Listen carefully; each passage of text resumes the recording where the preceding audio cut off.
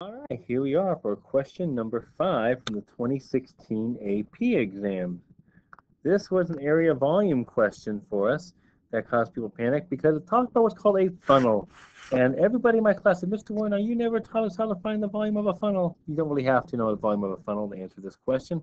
I promise you it is pretty easy to do. So let's take a look here. We're the inside of a funnel, which has a height of 10 inches. And in circular cross sections, that sounds familiar to me, cross sections, and a height of h.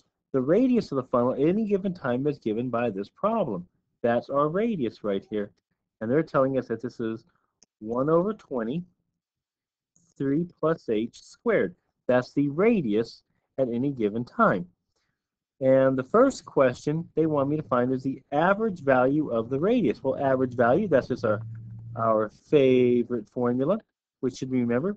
1 over b minus a from a to b, and that's going to be f of x dx. So for us, since we're going from 0 to 10, we can have 1 over 10 minus 0, the integral from 0 to 10 of 1/20th 3 plus h squared dh this time. Now, you're going to get 1 point just for writing that integral. Now, we're going to simplify it. Now, we do have to solve this one, but this one's not a bad one to solve. So the first thing we're going to do is factor out the 1 over 20. And if we do that, we're going to get this 1 over 200 from 0 to 10, 3 plus h squared dh. And integrating that, 1 over 200, that becomes 3h plus h cubed over 3 from 0 to 10. And we don't worry about the 0. We're going to do the fundamental theorem, f of 10 minus f of 0. So we get this 1 over 200 times f of 10. That becomes 300 minus 3,000, right? 10 cubed over 3. We don't worry about the 0 because that just becomes 0 right there. And there's our answer. Now we should include units. Height is measured. This is the average radius, and the radius they tell me is in inches. So inches. Don't forget your unit. So how do we do this? We got 1 point for the antiderivative, 1 point for the integral, 1 point for your answer. Do not simplify. Quick and easy. That's a nice little problem right there. All right, for question B, now they want to find the volume of the funnel. And to do that, if we go back here, they're kind of giving us these little discs. So this is our disk method for to find the volume. So if we find our disk, if we draw our disk, there's our disk. This has a height, dh, and right here, and we have our radius. Now, the radius, remember, is 1 over 20, 3 plus h squared, right there. So if we want to find the volume, if we get the volume here, it's going to be pi r squared h.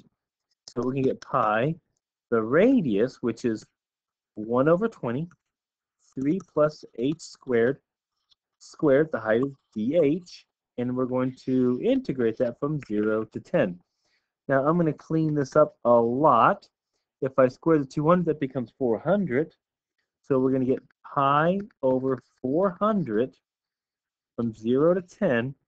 And I'm going to square this part as well. That's going to give me 9 plus 6h squared plus h to the 4th dh.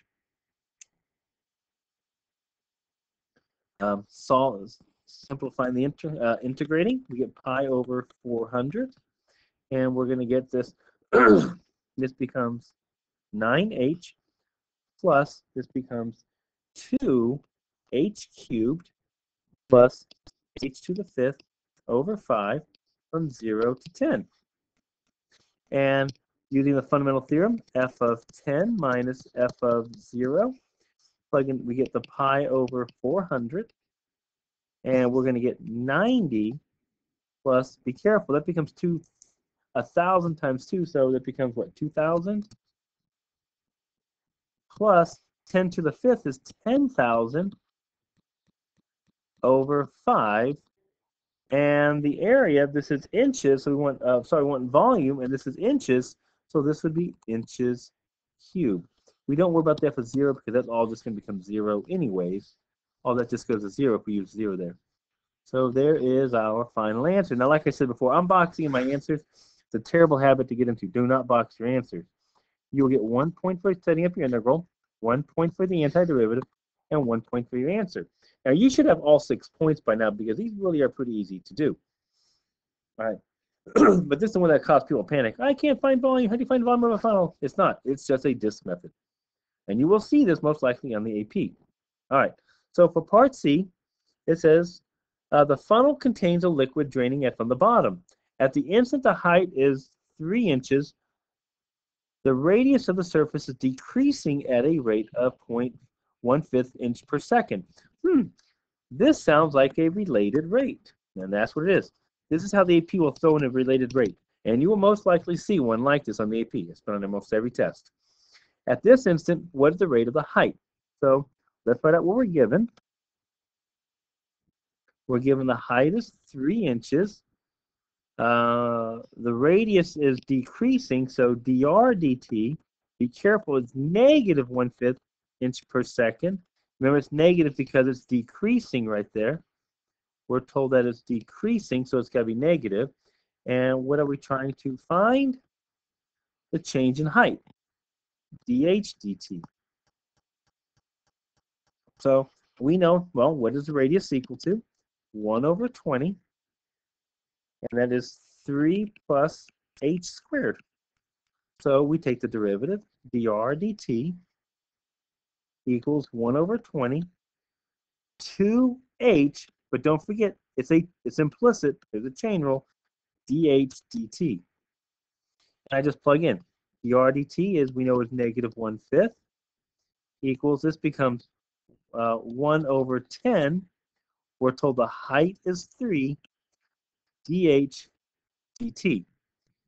And I just solve this. And if you solve this, you get dh dt equals negative 2/3, and that will be inches, because change in height is in inches, change in time is in seconds. And then we can write our answer. The height is decreasing at a rate of negative 2/3 inches per second.